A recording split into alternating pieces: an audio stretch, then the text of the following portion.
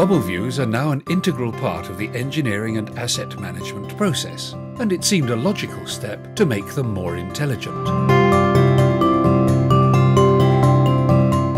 BubbleViews are now capable of hotspotting in order to include more information in the Objects browser.